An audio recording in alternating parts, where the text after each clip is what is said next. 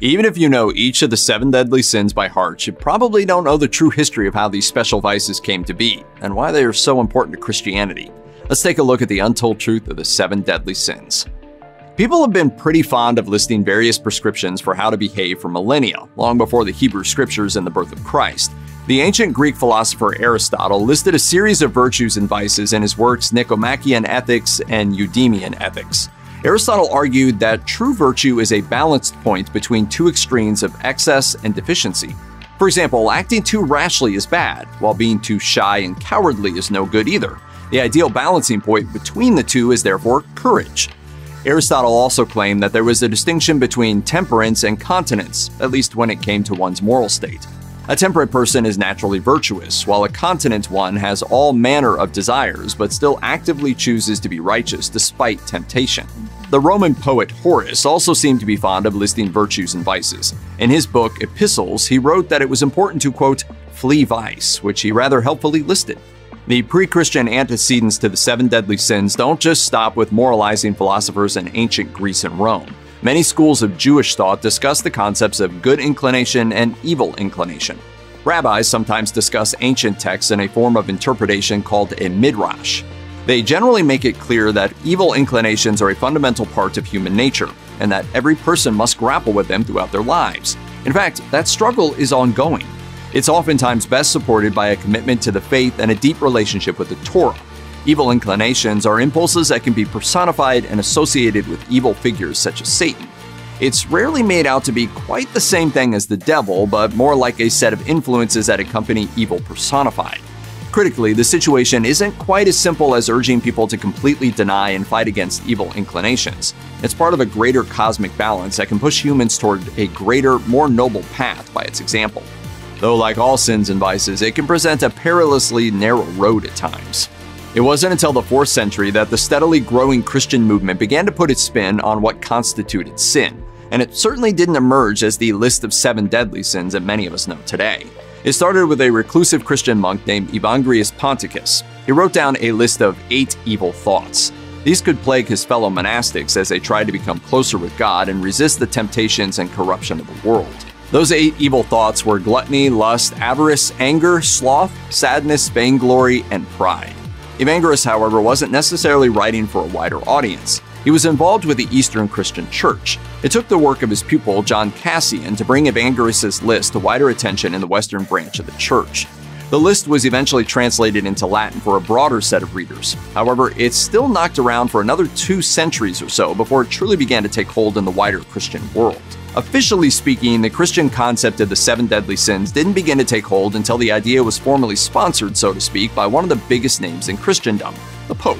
In the 6th century, Pope Gregory I got a copy of Evagrius Ponticus' list and rearranged it into the 7 deadly sins. He debuted the new take on vice in his analysis of the Bible's book of Job, having rearranged some of the previous list. Gregory also folded sloth into a broader sin categorized as melancholy. Perhaps most notably, he decreed that pride was the worst of all sins. According to Gregory's estimation of things, it was at the root of all the other deadly offenses. St. Thomas Aquinas, a Christian writer working in the 13th century, later agreed with Pope Gregory, explaining that pride is essentially a form of thumbing your nose at God's will and authority. In the medieval world, learned commentaries and Latin Bibles were only really available to a literate few.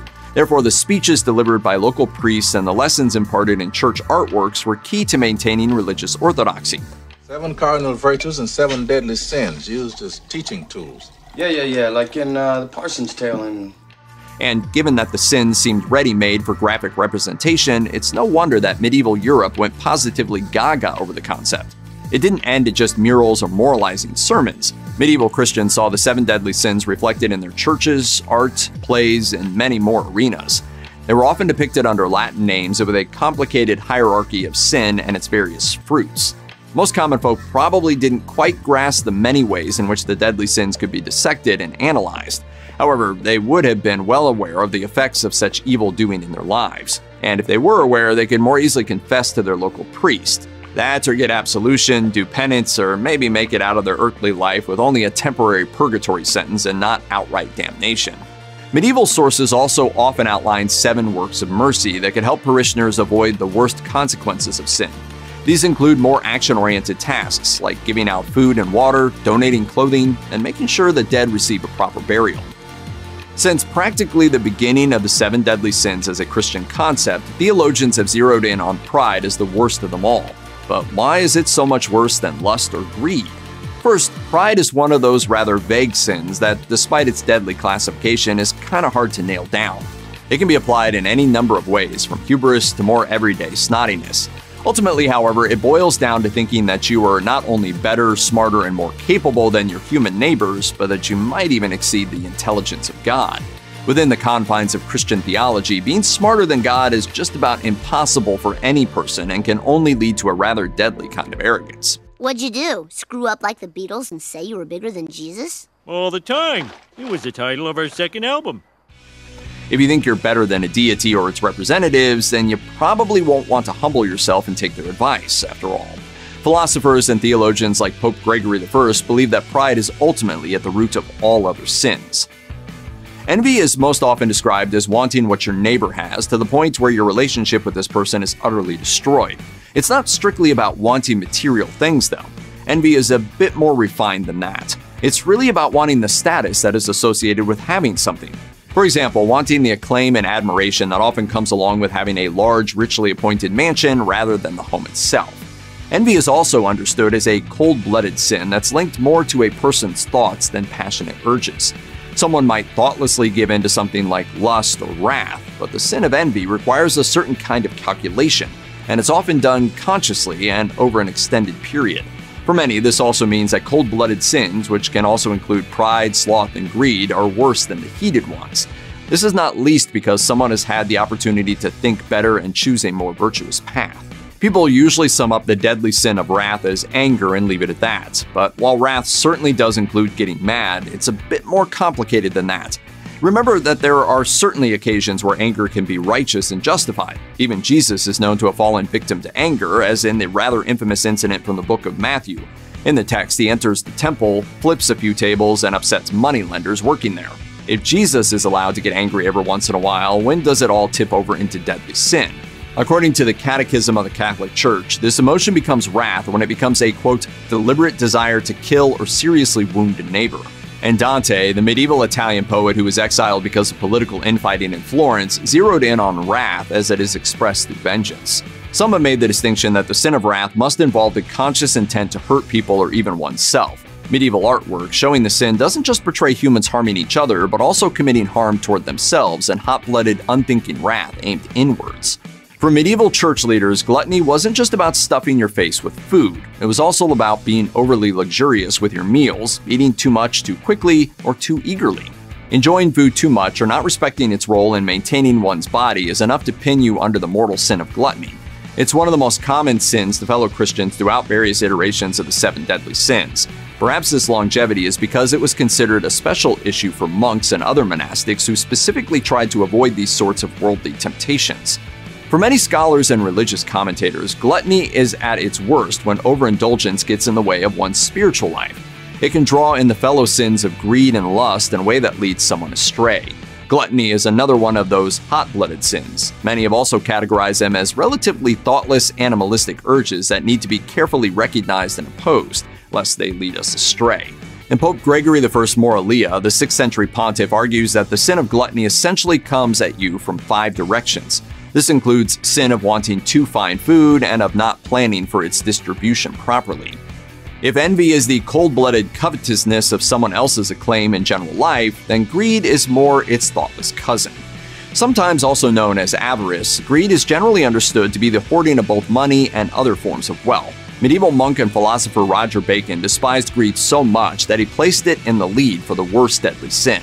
He claimed that it was at the root of nearly every other wrongdoing beyond anger.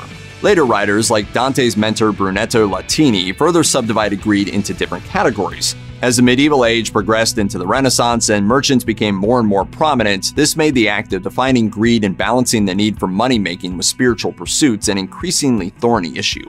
Though it's often interpreted as dealing in only sins of a sexual nature, lust is also about the desire for earthly and sensual pleasures beyond the bedroom. Kevin, it's so basic. Self-love. The all-natural opiate. In addition, Cambridge University philosophy professor Simon Blackburn said in an interview with NPR that this sin is somewhat central to life as a human. Unless, of course, you'd prefer a colorless life as a squeaky clean and completely inoffensive monk or nun. Still, it's hard to get away from the sex-related aspect of lust. The Catechism of the Catholic Church defines it as inordinate enjoyment of sexual pleasure. It's especially bad when it's been separated from what the Church defines as the act's essential purpose, which is, of course, bringing a married couple together or for making babies. Even taking too much pleasure in it while married can still be considered a sin. Sloth is perhaps the hardest of all the 7 deadly sins to pin down. For many, simply defining the sin as laziness is, well, lazy. For St. Thomas Aquinas, writing in his Summa Theological, sloth is sorrow about spiritual good that can lead someone to despair or inaction.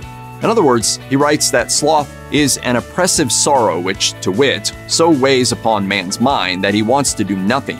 Sloth can also be expressed as idleness, boredom, and straying from one's true work. And yes, being overly sleepy and lying about in beds are also symptoms of this wide-ranging sin.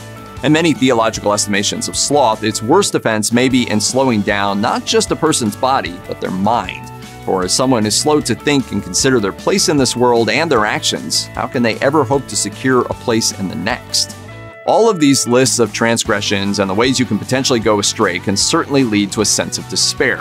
But you can at least take heart in knowing that there are some ways to counteract the effects of the 7 deadly sins. Some Christian denominations say that the 7 deadly sins are complemented by unique virtues. These acts can potentially get you off the path to hell or purgatory and towards a more righteous final destination. What are those virtues exactly? The Archdiocese of Baltimore contends that the 7 capital virtues meant to oppose the 7 deadly sins are faith, hope, love, prudence, fortitude, justice, and temperance. A similar concept was espoused by 5th century Christian writer Aurelius Clemens Prudentius. He wrote in his Psychomachia of the 7 virtues and 7 vices facing off in a kind of cosmic battle for souls. Translated from Latin, Prudentius's 7 virtues are chastity, temperance, charity, diligence, patience, kindness, and humility. Check out one of our newest videos right here. Plus, even more grunge videos about religious history are coming soon. Subscribe to our YouTube channel and hit the bell so you don't miss a single one.